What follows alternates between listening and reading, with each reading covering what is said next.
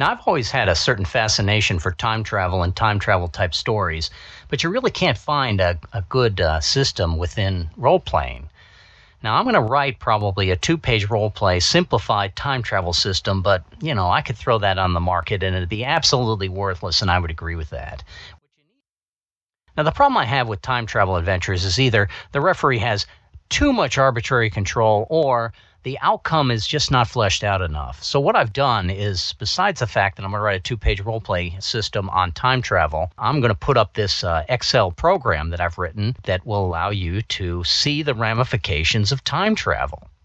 Now, how's that going to work? Well, I've been looking at code like this since the 80s, and I've been slowly building it, and now I finally have put together something that's a little bit more functional. I'll probably call this thing a time twister. What it is, it's a series of periods that are presented to the players, and then those periods within them have what's known as a John bar hinge. Now, a John bar hinge is a moment in time where time can change one way or the other.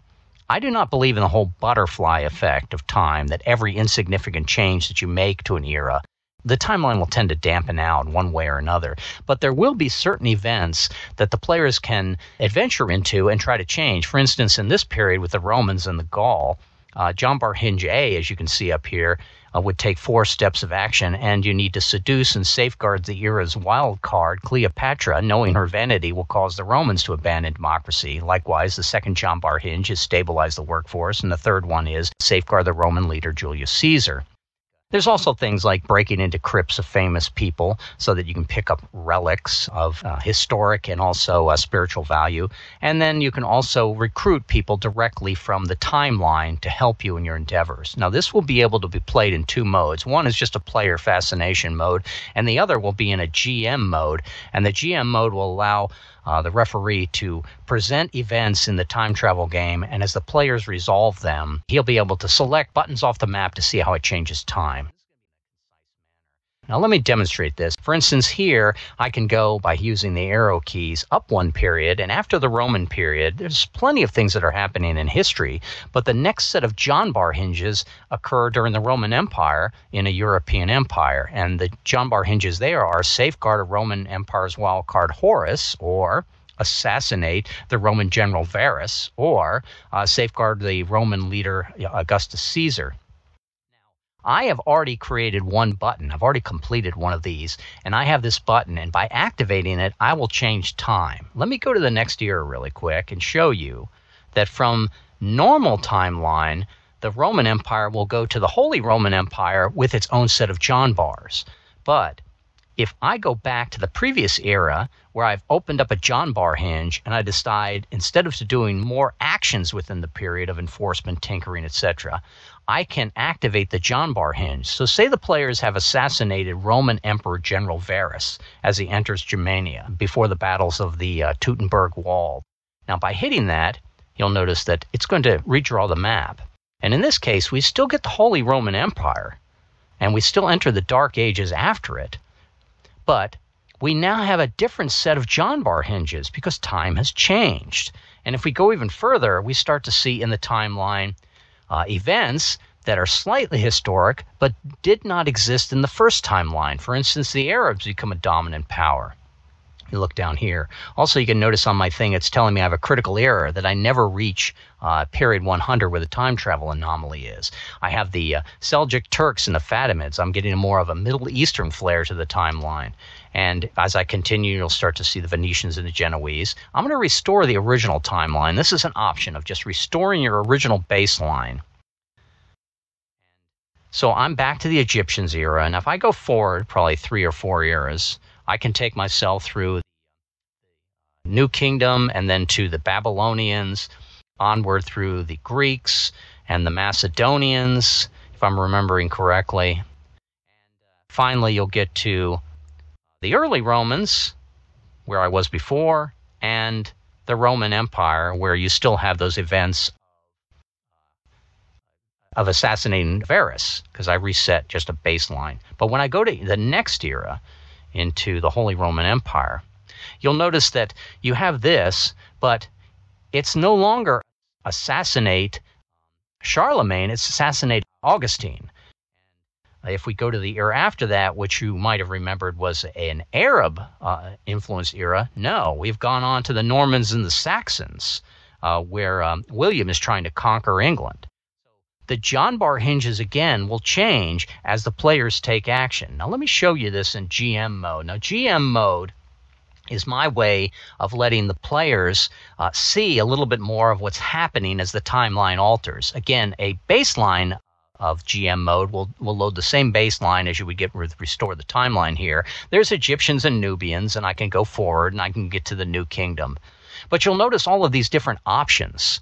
Now, there are John bar hinges that are presented to the referee. For instance, I could have the players assassinate a New Kingdom leader, Ramses, who opposes enshrining monotheism and establishing a unified dogma. And after the players do that, I can decide, well, did that cause a calamity in the timeline? Does that cause imperial reactions in the timeline? I can pick all these. If you actually play the game, you'll see that your choices are limited.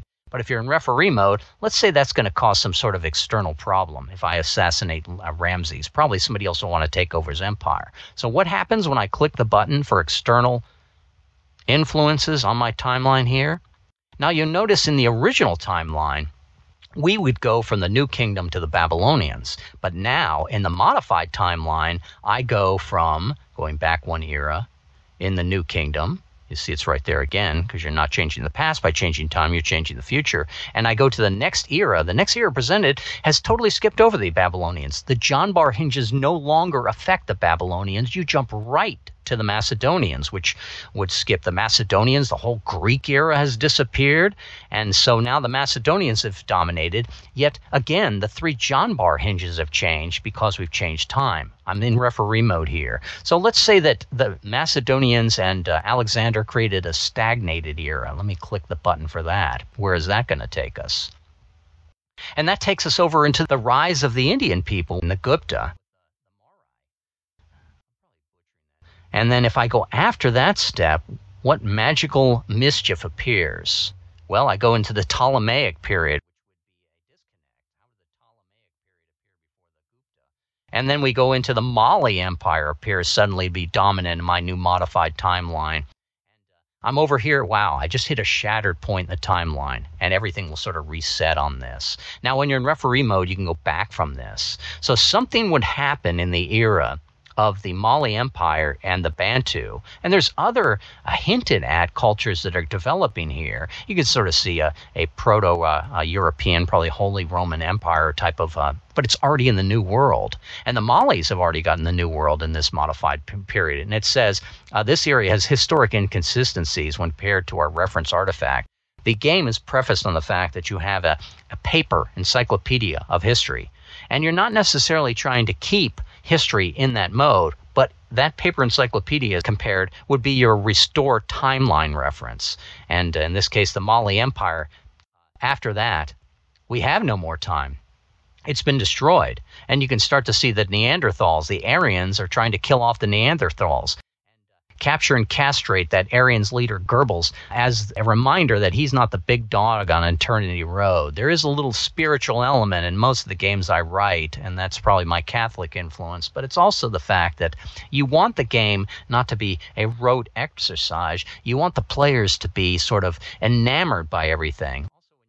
In GM mode, you can see automatically, depending upon the era, the major contact that can be recruited in the different eras in the Mali Empire, the different artifacts and relics that can be created by that. Indra's Lotus here.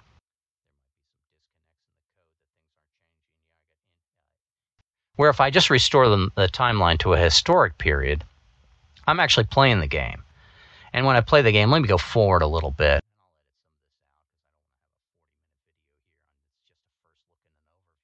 This is just a historic timeline that takes you through events that are normal. And what I mean by normal is there should be ones that are recognizable by anyone who's had a ninth grade discussion of history. And in this case, I'm all the way up to the Macedonians. I go through, and there's my Romans again. And some of the things you can do in play, for instance, is I can tinker. If I tinker with this, I am kidnapping a witch doctor or shaman, scholar, or tribal headman, and for enhanced interrogation. Let me click that for you.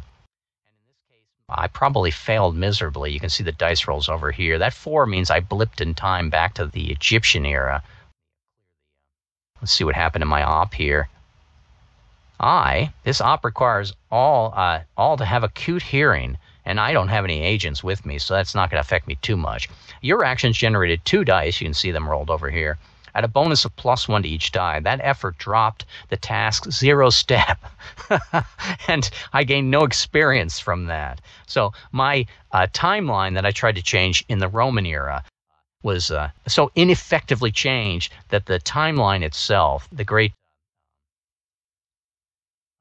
Metatron, has decided to send me back to a different point. Now, Metatron could either be some sort of spiritual element that appears in the game, or it's just some sort of master AI that controls the time travel anomaly. I'm going to resist clicking buttons to change time, and I'm going to just go through time here at an expedient rate with about 15 different eras or more that the baseline timeline has with John Bar hinges. And if you're not familiar with the term John Bar hinges, you can do a wiki on it. The John Bar hinge was a coined a phrase in one of the first time travel novels that was ever written. As I go through history here, cascading forward, if this seems like an awful mess to you, well, I guess you probably don't have the intellect to handle time travel. No, that's a sad dig. It just means that you would have to download this and see what it is. And this will be up online for download probably in next month or so, about the time that I come out with my 2-page role-playing. Just trying to point out some of the other features here. Again, with a 12-minute video, you can skip forward, or I will edit some things out. Oh, look, I've got the Tudors and the Irish at war here, and I go into the conquistadors conquering the Incan, my favorite subject with Crimson Cutlass. You can get over to the American colonies fighting the Mohawk, but also fighting the wars of independence. From there, we skip forward to the United States and Civil War. And if you don't like everything being so Western European heavy in its historical flow, well, get in there and change things. You're going to find there's all sorts of period that will appear for you as you change time. Nationalist wars, I guess we're up to World War I here. After that, we can go into, looks like we got Nazi Germany and World War II. Everyone's favorite time travel event. Take a chisel to the fontanelles on the soft skull of baby Hitler.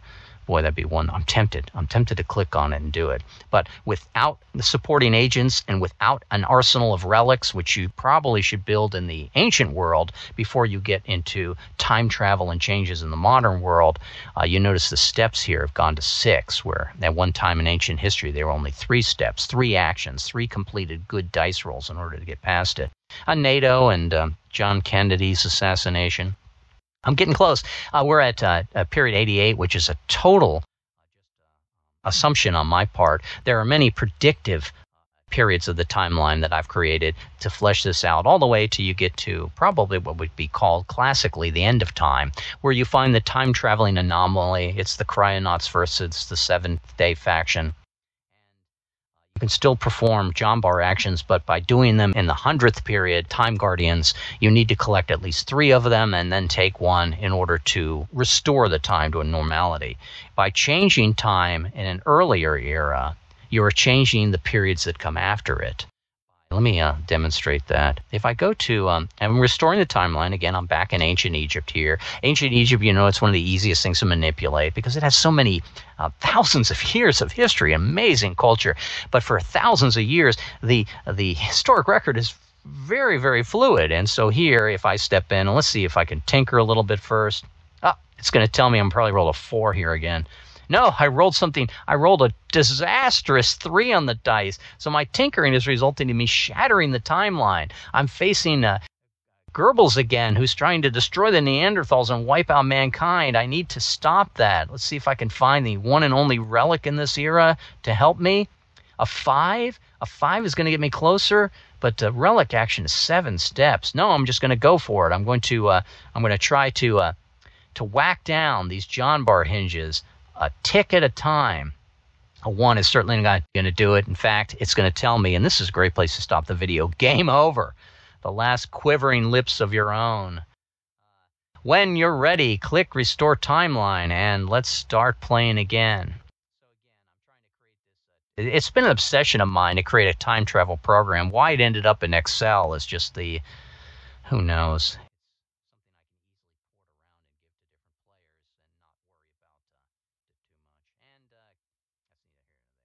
More later.